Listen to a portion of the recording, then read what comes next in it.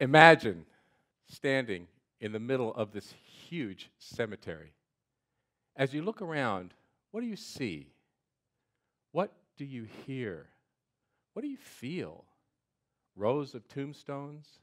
A sea of names? Dates inscribed long ago? I asked this recently. I heard somebody from the back of the room whisper, "I see dead people."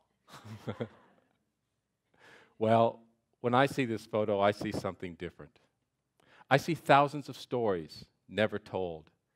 I hear wisdom and life lessons never shared. Beneath each tombstone, I feel the stories of loved ones that they never thought were worth sharing. Like the day I showed up at a pre-interview meeting at the home of a 92-year-old whose son wanted me to, hired me to capture his dad's life stories for the family. I knocked on the door. A short man answered the door, very politely introduced himself, and then very quickly told me, "I don't know why my son wants me to do this. I'm just a simple country boy from Blanket, Texas." My first question, of course, was, where the hell is Blanket, Texas? But this man truly thought that his stories were not important. Yet this man was at Pearl Harbor on December 7th of 1941. This same guy was on the beaches of Iwo Jima when the flag went up on Mount Suribachi. Think about it. Had his son not thought enough about his dad's stories to record them, they would have been buried with him forever.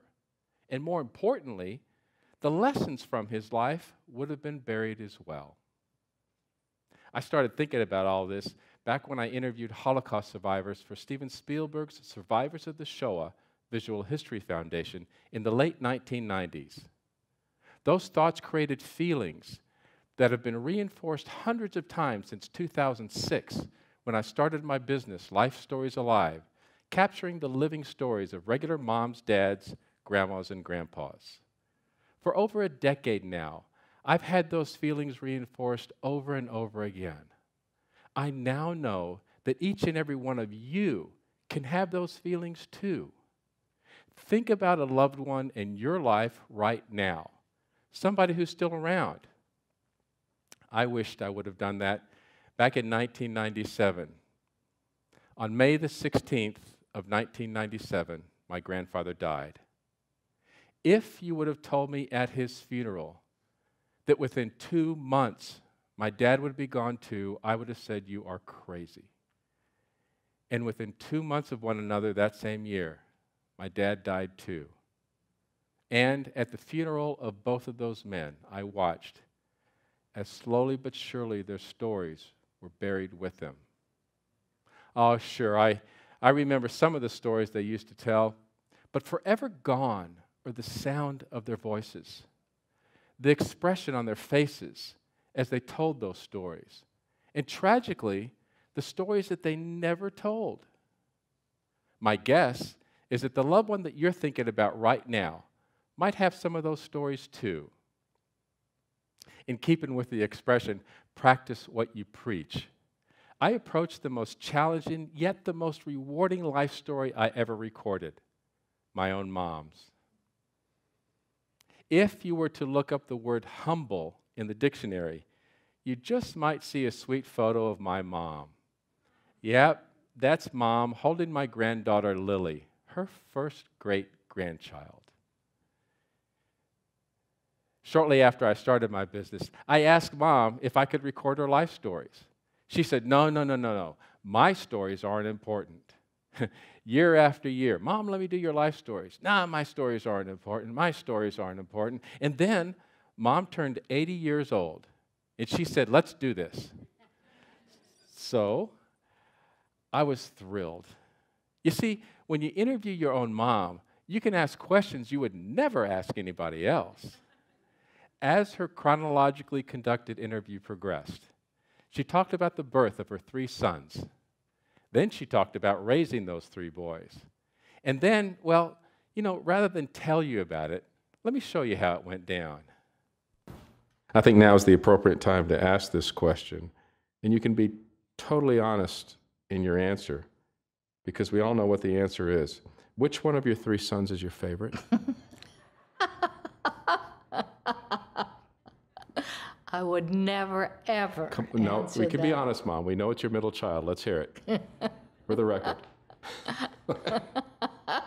Come on, fess up. It's time. Let's see. I never, ever tried to play favorites with any of you. Damn it. I thought I Even would though get it. I loved one more than the others. Oh, listen. Wow. I feel this knife in my heart. Yeah. No. I've tried to always to be fair with all three of you. And you were. We love you, Mommy. What did you learn about my mom in just 60 seconds? Her laugh, her smile, the way she carried herself. What did you miss by not recording the stories of your parents and grandparents who are no longer with you? Now imagine what you can learn from the stories of the loved one that you're thinking about right now. When I do one of these life stories, I ask hundreds of questions. But don't worry, you don't have to do that. Just start with 5. I know most all of you have one of these things, a smartphone. When was the last time you used the voice memos function on your phone? Here's what I want you to do. Very, very important.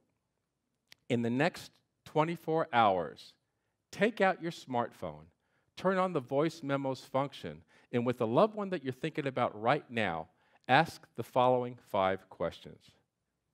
Question number 1. If you had just one more day with a deceased loved one, who would it be and what would you do with him that day? Question number 2. What is the most important lesson you've learned from a mistake that you've made? Question number 3. What are you most grateful for in your life? Question number 4.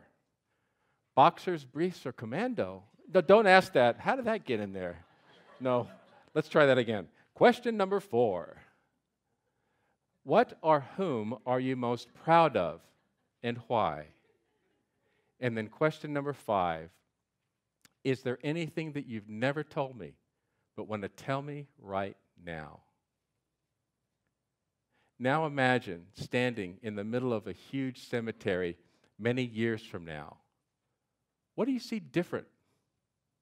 Well, now as you look around, you smile, knowing that beneath each tombstone are hundreds of stories captured forever, and many generations of families, better, safer, and richer, because somebody like you thought enough about them to show up and keep a life story alive.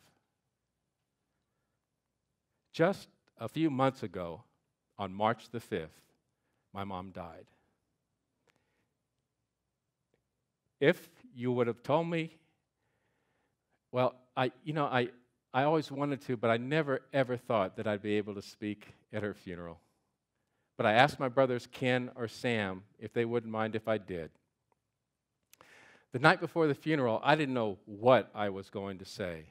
So I sat down at Mom's kitchen table, opened up my laptop computer, clicked to find her video life story, and in her sweet, sweet voice, she told me what to say. You see, the people that we love are going to leave us, but their stories don't have to. That is a choice, and that choice is yours. It starts with just 5 questions. Begin today to bring your past forward, because once it's gone, you can never rewind. And oh, by the way, don't tell Ken or Sam, but I am 99% sure that I was Mom's favorite. Thank you.